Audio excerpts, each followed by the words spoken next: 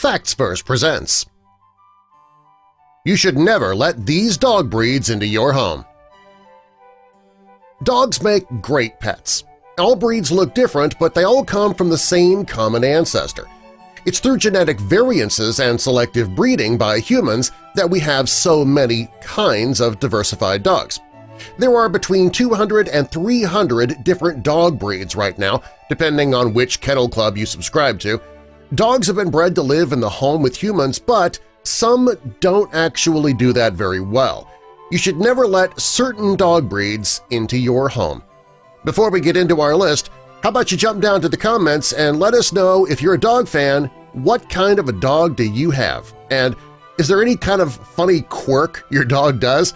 Tell us about it in the comments. Also, be sure to subscribe and click the notification bell so you don't miss our future videos. Chow Chow. The Chow Chow comes from China, and it's one of the oldest dog breeds in existence. They have very fluffy, reddish coats and dark-colored tongues. They're also very aggressive. The Chow Chow is very protective of his owners and territory and will show aggression to strangers. It'll take a while for the Chow Chow to welcome guests into your home, and they don't do well with other dogs. Siberian Husky. Siberian Huskies are often associated with snowy climates, but they didn't originate from Alaska or other areas in the cold. They were actually brought over from Asia, and they ended up doing pretty well in snowy climates. Huskies are great with children, but if they don't get enough exercise, they'll become destructive to your home. Huskies are social animals, and if they're left alone too long, they'll get lonely and act out. If they're housed alone for too long, they'll create and execute an escape plan. French Bulldog. French Bulldogs are medium in size, and they're characterized by their scrunched-up faces. Due to the many years of breeding, they're prone to several diseases, health conditions, and they overheat easily. If you live in a really warm environment, a French Bulldog is not going to be comfortable in your home. These dogs struggle with separation anxiety when left alone, too, and they need a lot of attention from their owners. Finally, if you travel often, this is probably not the right breed for you. Traveling is stressful if you leave the dog behind. Even if you take the dog with you, it still has breathing problems when traveling sometimes. Many French Bulldogs have actually died on planes due to the side effects of stress. Dalmatian. Dalmatians were at the height of their popularity in 1961. In the late 90s, they became popular again for a short time after the release of Disney's 101 Dalmatians, the live-action version. These dogs are characterized by their spotted coats, and they're known to be firehouse dogs. These dogs tend to have hearing problems, though, and that makes it challenging to train them. Most owners aren't aware of this common hearing loss, which leads them to believe their dog is just being difficult. Dalmatians love to run and play outdoors, and they don't do well in small houses or apartments. Shih Tzu. The Shih Tzu comes from China, and it's very popular. They love being outdoors, but that doesn't mean that they are the best breed to adopt. They are kinda tough to housebreak, and it means that your floors could be destroyed during the training process. Shih Tzus are also prone to many health conditions. Because of their short snouts, they're known to make a raspy sound when they breathe. They're also at high risk for diseases of the eyes and skin infections. These medical issues can make them expensive to own. Australian Shepherds. This breed was misnamed because they were not bred in Australia, they were bred in the US. These dogs love the outdoors, and they need a lot of exercise and attention. The breed needs to keep busy, and it gets restless if they're left at home for long periods of time. These dogs require more exercise than most breeds. If they don't get at least 30 to 60 minutes of exercise each day, they can become destructive. If you're not an active person, don't adopt an Australian Shepherd. Jack Russell Terrier. Jack Russell Terriers are known to be good dogs, however, there are problems that you should be aware of. They are a high-energy breed, and it means that they need plenty of exercise. Jack Russell Terriers, they don't do well with small animals and children if they are not trained properly. They also won't deal with abuse, even if the abuse was not intended. Greyhound. The Greyhound hails from Europe, and they have very long bodies. They have a long history of training to race, and they tend to be pretty good dogs.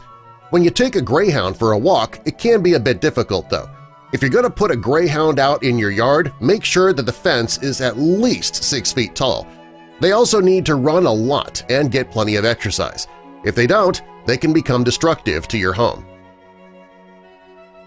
Pekingese. The Pekingese originated in China, and they're a popular toy breed. They're excellent house dogs, but they're prone to emotional and physical trauma.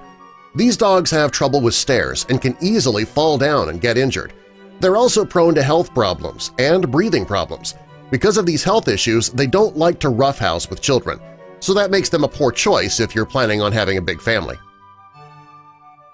Pit Bull. Pit bulls have unjustly earned a bad reputation. Some people believe they are dangerous animals. Others think, though, that that is a misconception. They're very powerful dogs, though, and they're capable of inflicting significant injuries if they want to. They're also high-energy dogs. Many communities don't allow pit bulls, and don't try traveling with one because many airlines won't allow them on planes either. If your dog were to attack another person, you'd be held liable. Sadly, the pit bull really is a loving dog. It just has a bad reputation due to the training that is received from certain individuals. Shar Pei. This dog originates in China, and it's one of the oldest breeds. They have a shared history with the Chow Chow because they were crossbred with them. The Shar Pei was bred to be a guard dog, and they still maintain their guard dog tendencies. If this dog is not exposed to humans very early on, they won't be friendly towards people. If they haven't been trained to accept outsiders, they can become aggressive, and that makes it challenging to have them as a pet. If you're going to adopt a Shar Pei, you need to adopt a puppy. That'll get them accustomed to your family and lifestyle very early on. German Shepherd. The German Shepherd dates back to 1899, which actually is not all that long when it comes to dogs.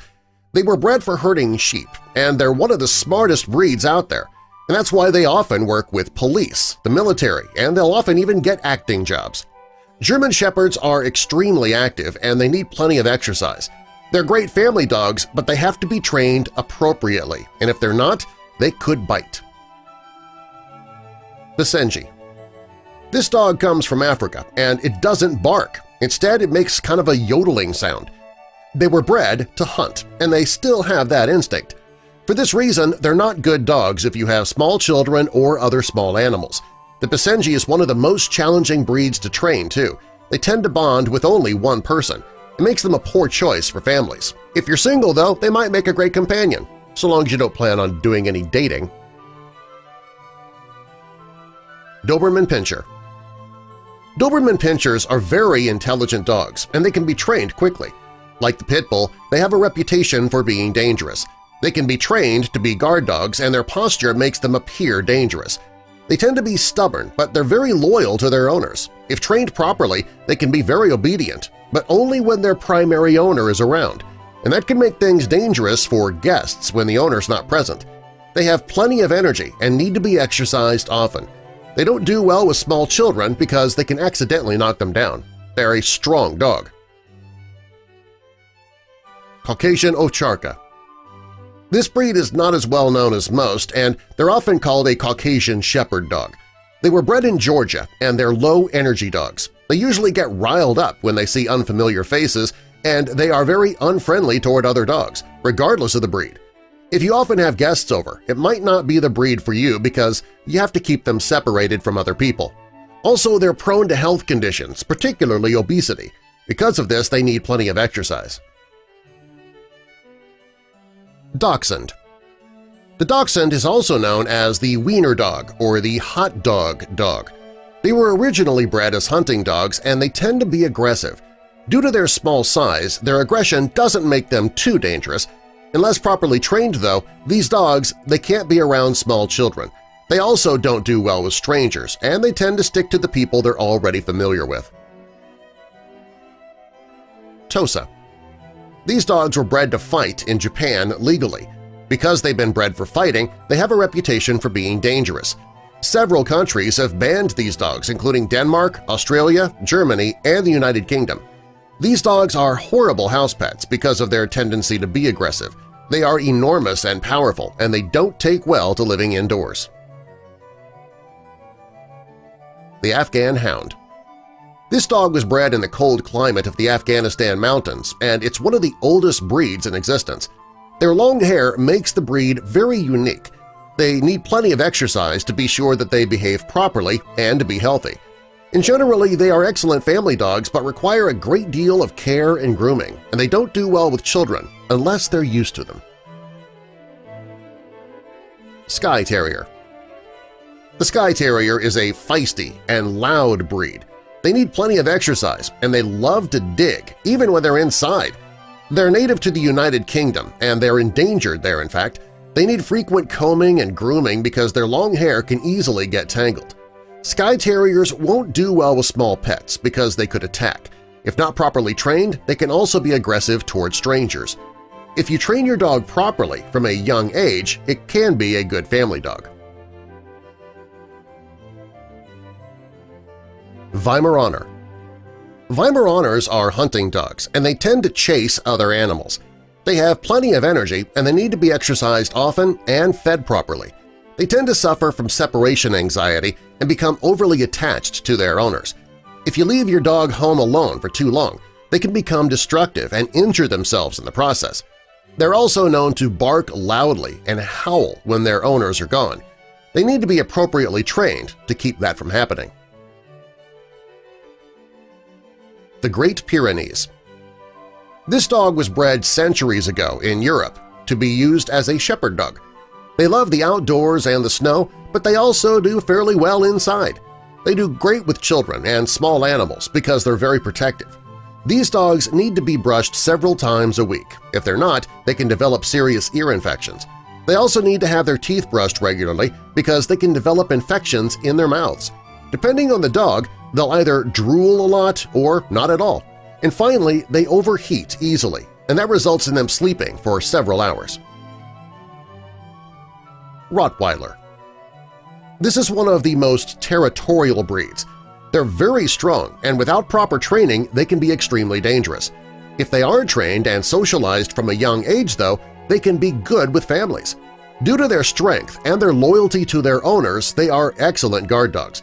They're very dominant, and if they're not trained properly, they'll try to take over your house and try to assert themselves as your master.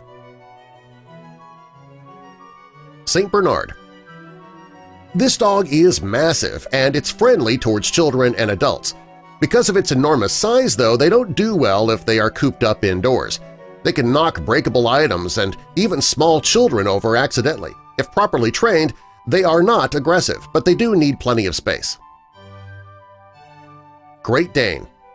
This dog is huge, and despite its size, it's actually pretty gentle. The Great Dane is one of the largest breeds of dog, and they hold the record for the largest dog ever recorded. They are great family dogs, but if you have a small house, they can easily break things accidentally. They need to be exercised, but they won't want to exercise. If you're living on a tight budget, that might not be the best dog for you because they do eat a lot too. Subscribe for more!